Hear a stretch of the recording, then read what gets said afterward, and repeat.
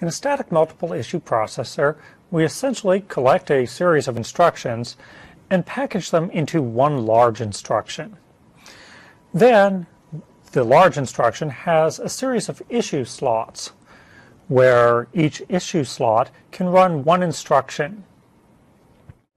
Depending on your architecture, those issue slots may be generic, so that they can be used for any type of instruction, or we might have a special purpose one, where perhaps we have one issue slot for arithmetic instructions and one issue slot for memory instructions. In this case, if I have an arithmetic instruction, I can place that in the arithmetic issue slot, but I can't place it into the memory issue slot. If I have a memory instruction that I'd like to run at about the same time, then I can place that into the memory issue slot. This type of architecture will work well when you have lots of both types of instructions to run. In order to get good performance out of this type of architecture, you have to make sure all of your issue slots are being used. If you have some issue slots that aren't getting used because, say, you don't have enough memory instructions, then your performance isn't really improved over just having a single issue processor. There's also another issue that arises here. If we're going to issue several instructions in one cycle, we also have to make sure that there aren't any dependencies between them. We won't really be able to do forwarding in this case because all of these instructions will try to reach, say, the ALU at the same point. So in this case, we have to structure our macro instructions in such a way that they don't contain any dependencies or any other potential hazards. Static multiple issue processors then rely very heavily on the compiler to produce good high-performance code. We want to be able to package as many instructions into one instruction word as we possibly can. This means the compiler may have to try to find instructions that aren't necessarily related to the other instructions that are running just to keep the pipeline full.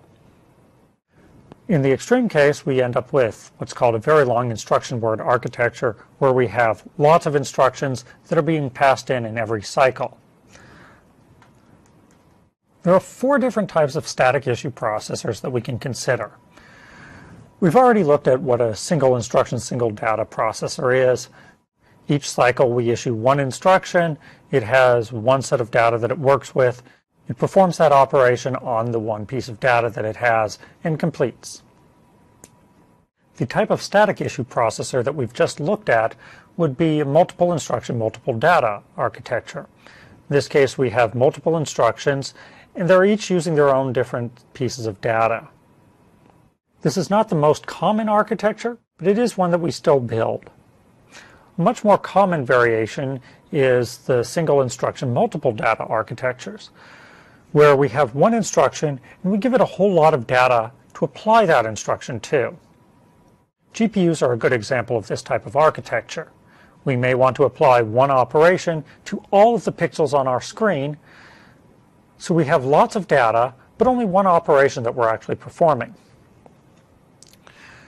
We could potentially have a multiple instruction, single data architecture as well, and these are going to be less common in such a format, but in a way you can consider some of the very complex instructions that we add to, say, the x86 architecture to be this type of instruction.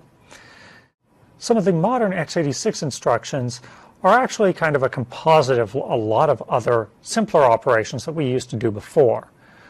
We might have a very complex task that we want to do, like multimedia processing, encryption, or processing an artificial neural network.